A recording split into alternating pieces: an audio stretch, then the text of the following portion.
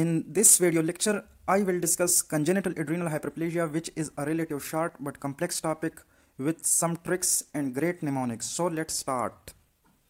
As name indicate, congenital, it is present since birth. Adrenal is for our two nice sweet glands sitting on the top of our two kidneys, and hyperplasia is for enlargement. So congenital adrenal hyperplasia present with enlargement of adrenal gland and excess of 6 or steroid hormones.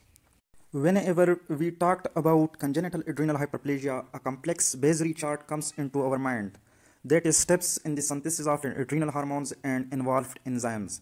Congratulations guys, we don't need to learn this chart because it is not tested in our university exams or in board exam. The congenital adrenal hyperplasia present with deficiency of following enzyme: 21 hydroxylase deficiency, 17 hydroxylase deficiency, and 11 beta hydroxylase deficiency. The mnemonic for congenital adrenal hyperplasia is MS. M is for mineralocorticoid and S is for 6 hormones. In congenital adrenal hyperplasia, that is 21 hydroxylase deficiency, 17 hydroxylase deficiency, and 11 beta hydroxylase deficiency. The first digit represents mineralocorticoid while the second digit represents 6 hormones.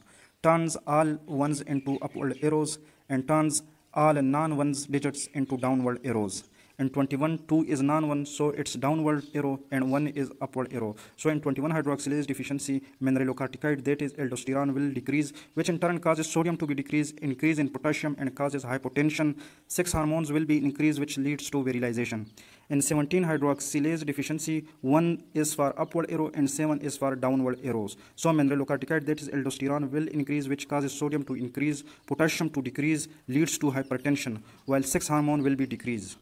In 11 beta hydroxylase deficiency, the mineralocorticoid 11 deoxycorticosterone will increase, while other mineralocorticoid, that is aldosterone, will decrease, which leads to hypertension, and 6 hormone is increased, leads to virilizations.